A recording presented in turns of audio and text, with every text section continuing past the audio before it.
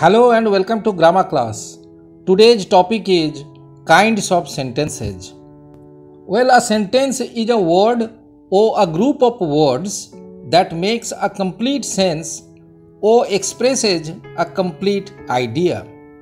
In English, there are 5 kinds of sentences according to their different functions. These 5 kinds of sentences are the assertive or declarative sentence, the imperative sentence, the interrogative sentence, the optative sentence, and the exclamatory sentence. First up, the assertive or the declarative sentence. As the name suggests, an assertive sentence makes a statement or states a fact, and it ends with a full stop. The structure of the assertive sentence is the subject followed by the verb and then the other words. Now, assertive or declarative sentences have 2 subtypes, the affirmative and the negative. The affirmative sentence makes a positive statement, whereas the negative sentence makes a negative statement with the use of no, not, or never. For example, I go to school is an assertive sentence of the affirmative type. It's a positive statement and the pattern of the sentence is the subject plus the verb followed by the other words. But the sentence I do not go to school or I never go to school is an example of the assertive sentence of the negative type. It's a negative statement with the use of never or not. So we understand that an assertive sentence makes a statement, positive or negative, and has the structure of subject plus verb plus other words. Up next, we have the interrogative sentence. To interrogate or interrogation means asking questions. So an interrogative sentence expresses a question and it ends with a question mark. In English grammar, there are 2 types of interrogative sentences, the open question and the closed question. The open question cannot be answered in yes or no, and it starts with a question word. An open question may start with a question word or a WH word such as what, when, where, how, who, which, whose, etc. The structure or pattern of the open question is WH word followed by the auxiliary verb and then the subject followed by the principal verb. So we understand that an open question always starts with a WH word and then comes the helping verb and then the subject of the sentence and finally the principal verb and other words. Moreover, an open question cannot be answered in yes or no. For example, where do you live?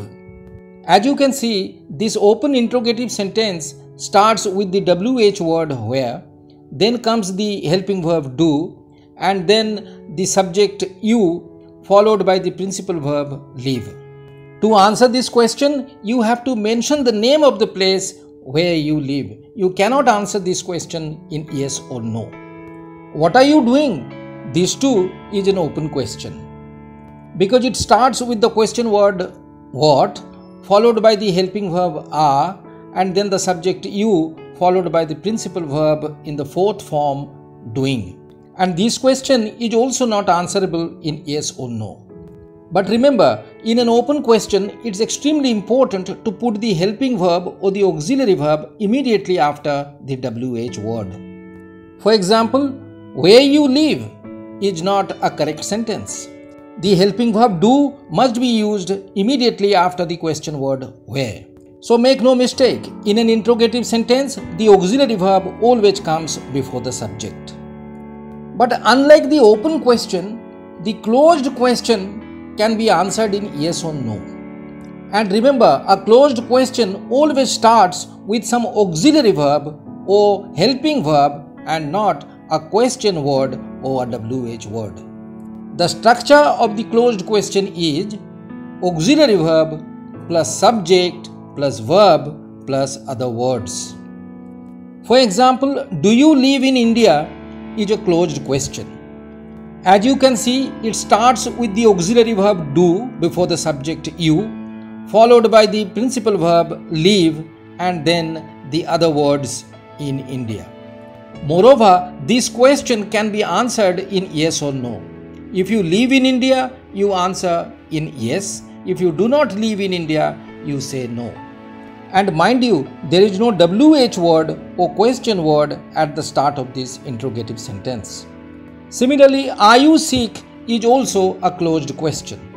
It's answerable in yes or no and doesn't start with a question word or a WH word. Now what about the imperative sentence? An imperative sentence expresses a command or a request or a prohibition or advice or a suggestion, etc. In an imperative sentence, the subject is always the second person pronoun you, but it's in the understood form. It's not used in the sentence. So an imperative sentence starts with the first form of the verb, which is followed by the other words. A negative imperative sentence starts with do not or never, followed by the first form of the verb and then the other words in the sentence. An imperative sentence ends with a full stop or a period. Now see some examples of imperative sentences on your screen. Shut the door is an imperative sentence. It starts with the first form of the verb shut and expresses an instruction. Do not make a noise is also a negative imperative sentence. It starts with do not followed by the first form of the verb make. It expresses a prohibition. And then please keep quiet is also an imperative sentence expressing a request. So it begins with the word please before the first form of the verb keep. In an imperative sentence, sometimes do is used before the first form of the verb for emphasis. For example, in the sentence do be careful, there is strong or emphatic advice. Never tell a lie is a negative imperative sentence. And as I said earlier, it starts with never followed by the first form of the verb tell. But remember, though all these imperative sentences start with the first form of the verb, the subjects in all these sentences is the second person pronoun you, which is in the understood form. Then the optative sentence expresses a prayer or a blessing or a curse or a wish. It ends with an exclamation mark. Remember the structure of the optative sentence. The modal verb may followed by the subject plus the first form of the principal verb and then the other words.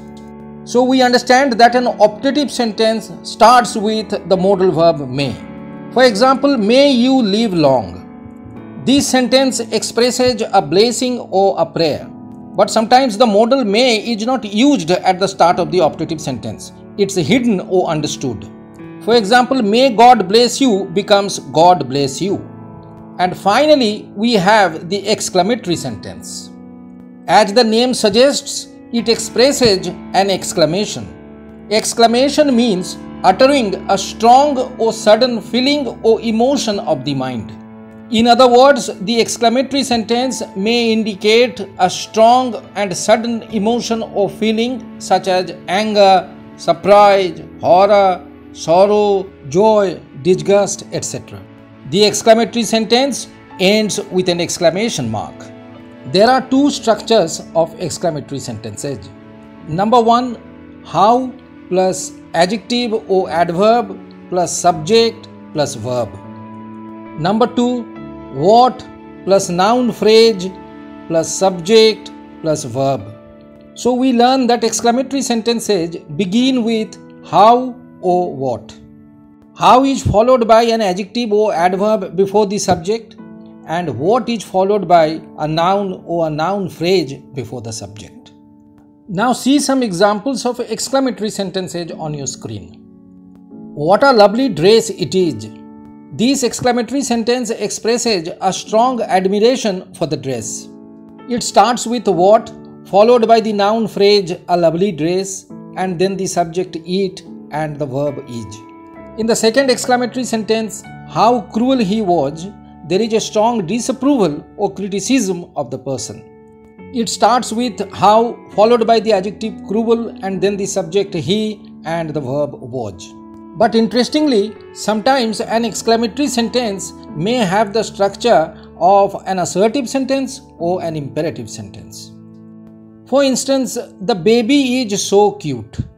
There is an exclamation of admiration here in this sentence, but it has the structure of an assertive sentence. Similarly, get out has the structure of an imperative sentence, but it denotes an exclamation of anger, so it's an exclamatory sentence. The next sentence, oh that I had wings, expresses a strong wish or desire, so it's also an exclamatory sentence. So that's the end of today's class. I hope you liked the video.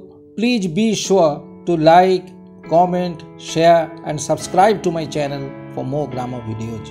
Thank you so much for watching the video until the end.